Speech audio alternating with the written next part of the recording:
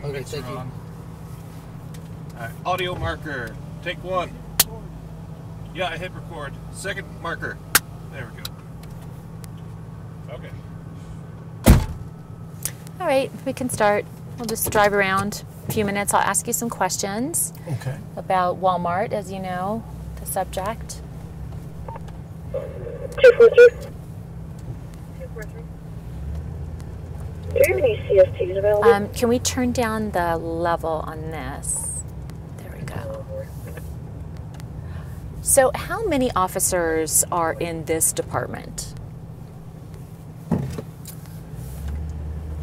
Let me count here for a moment. There's 12. 12 officers. Yes. And so what is the area that you're patrolling primarily? Is it the shopping center area?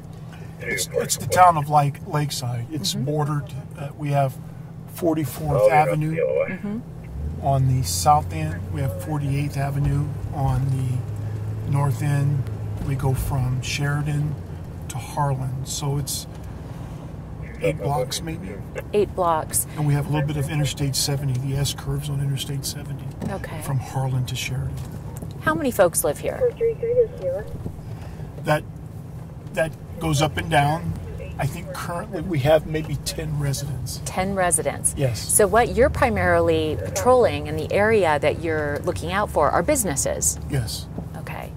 And of those businesses, which is the biggest business? Walmart. Walmart. Yes. Approximately how many times a day are your officers called over to Walmart? I would say our average calls per day, 3 or 4. 3 or 4 times a day? Yes. And about how long is each one of those calls? It depends.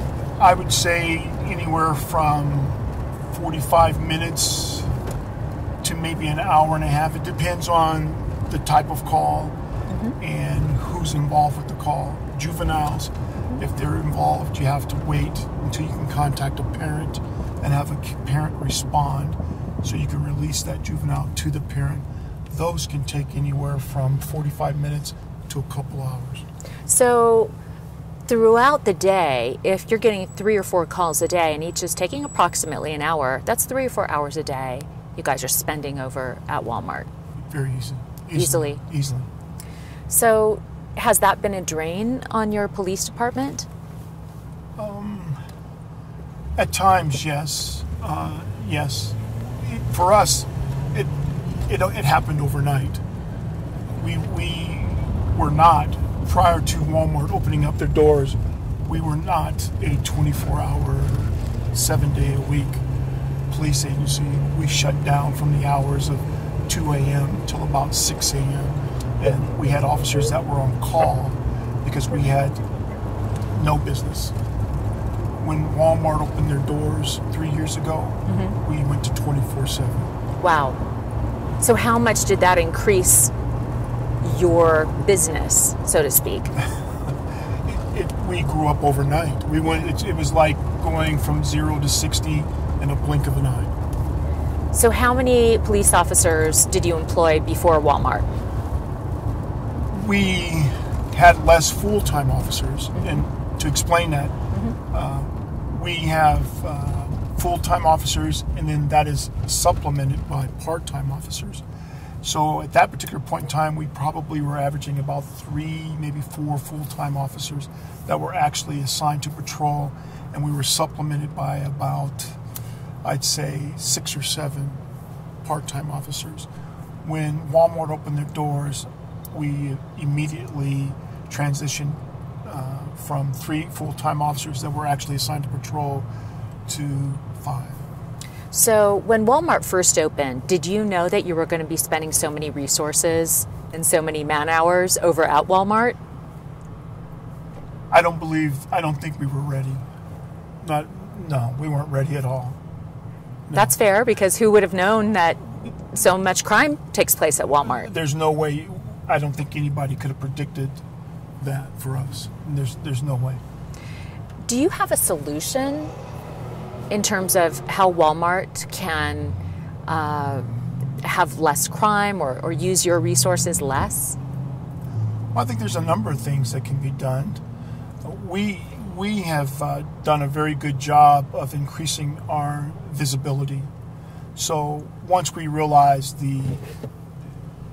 that Walmart was going to draw on our resources, we've changed how we've patrolled. To give a good example of this, we spend a lot of time with traffic enforcement. We've reduced that amount of time, and now we've given that time that we were given to traffic enforcement to literally patrolling Walmart in and out of the parking lots, making sure we're contacting people. The unique thing about Walmart, which I was unaware of, but I learned, is nationwide Walmart has a overnight policy where people can come in and spend the night in the parking lot overnight. Is that a good idea? Our Walmart does not have an overnight policy. Okay, good. We passed an ordinance that allows us to move people along. We don't allow that overnight presence. And I'll be very candid with you. It wasn't just for us. It wasn't just the shoplifting and all the things that are subsequent from contacting people and shoplifting. We saw an increase in some of the drug activity in the parking lot. For a while there was solicitation activity because of the overnight piece. Yeah. So it really changed the complexion of our town and definitely our call load and how we policed. So if all Walmarts would shut down their parking lots at night, you'd think there would be a vast reduction of crime. Oh, I believe that would help. But I understand they're attempting to be accommodating because they're all over the nation, and when people get tired, who probably are unable to get a hotel or that expense, it allows people to sleep in their car and find some refuge. Sounds like a recipe for disaster to me. It is. But there's a reason why Target, for example, doesn't allow that. Correct. Target does not allow people to spend the night in their parking lots. Correct. They lock them down. Hence, Correct. there's no crime in the middle of the night at Target. You don't have to worry about things like drug trafficking or solicitation going on. You're correct. And those problems that come along with that. Yeah. What about, is Walmart considering hiring off-duty cops, for example, or increasing the number of employees or security people in Walmart? Would that help reduce crime? Well, Walmart is very aggressive in how they do their loss prevention. So they staff very well, and that's great for Walmart. It allows them to, one, make more contacts and definitely have a higher recovery of losses. That also means that they call the police, and I don't think we have stayed in step with that. But should you have to? Shouldn't they have their own security people that they pay for so that people aren't as likely to be shoplifters if they see security people? And I'm sure that would be a deterrent for most stores. Yeah. There are a lot of stores nationwide, including stores here, who do hire off-duty police officers to work inside the store and walk around and be a part of that. Sure. So today, you've already had 2 calls to Walmart, and it's not even nighttime yet. So you're expecting that while I'm here visiting you today, we may get another call. More than likely. More than likely. Unless I've jinxed us. And that would probably be, what, shoplifting? Yes. Is that the majority of types of crimes you see there? It is. It's usually a jump-off spot. Unfortunately for us, a lot of our shoplifting calls turn into a lot of felony calls. So a lot of petty offenses or misdemeanor offenses turn into felony calls because they turn into robberies. People are in possession of controlled substances, drugs. It's like a domino effect. Exactly. Weapons. We've arrested a number of people in the Walmart store that were knives, guns, machetes, you name it. How about in the parking lot too? Haven't there been road rage incidents here? Oh, no doubt. That happens a lot as well. We usually average about maybe 1 or 2 a weekend where there's a disturbance. We receive a call of a disturbance in the parking lot. Fighting or drugs or something, domestic? Fighting, domestics, we get it all. People leaving their children locked in cars, or pets locked in cars. I mean, we see it all, yes.